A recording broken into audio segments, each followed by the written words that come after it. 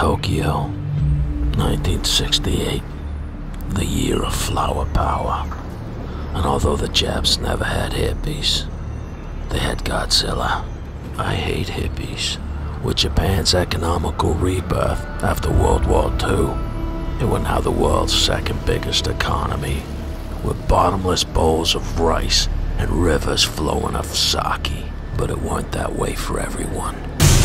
Meet 19-year-old Norio Nagayama. By all accounts, growing up, his family lived in adverse poverty, often sleeping on the streets.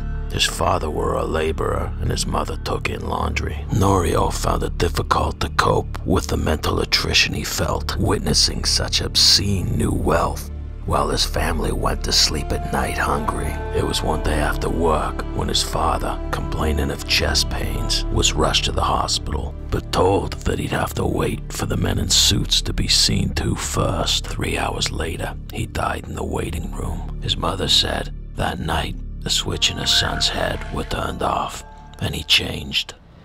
It was 2 weeks later, after his father's death, that he went on a day trip to the suburbs of Tokyo, where the American military personnel lived, and he burgled a home.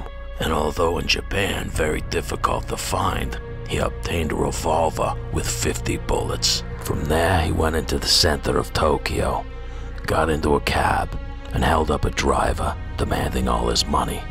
And although the driver obliged, he still shot him twice in the face, taking $40 from the poor bastard and his cab. Norio Nagayama was officially a killer, and he didn't even leave a tip. But he did leave a dead cabbie dumped on the street with his name and the number of his cab in his wallet. Police were now in pursuit of the killer. Driving to Kyoto, he ended up stopping at a temple to pray and shot a parishioner who got nosy. Realizing he'd made the headlines of every paper, he drove to Osaka to lay low. But running out of funds, he robbed another cabbie with one shot to the back of the head. When they found the body, the hands were still stuck to the wheel. His final murder were in Hiroshima.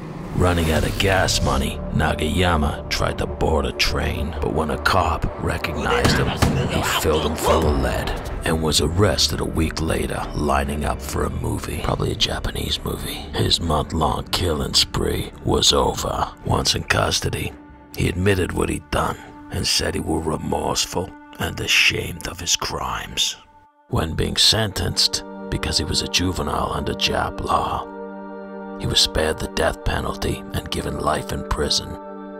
Once in prison, Nagayama realized he was spared the fate that he'd given his victims, and he turned his life around and became a celebrated novelist, writing several best-selling novels with the underlying theme in all of them being redemption. But in a twist of fate, almost 30 years since he'd been spared the death penalty, guards approached the prisoner while he was eating his breakfast and announced that it was time.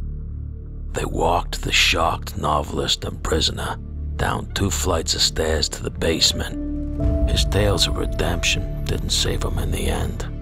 When asked if he had any last words, he said he wanted to donate everything from his last novel to the poor children.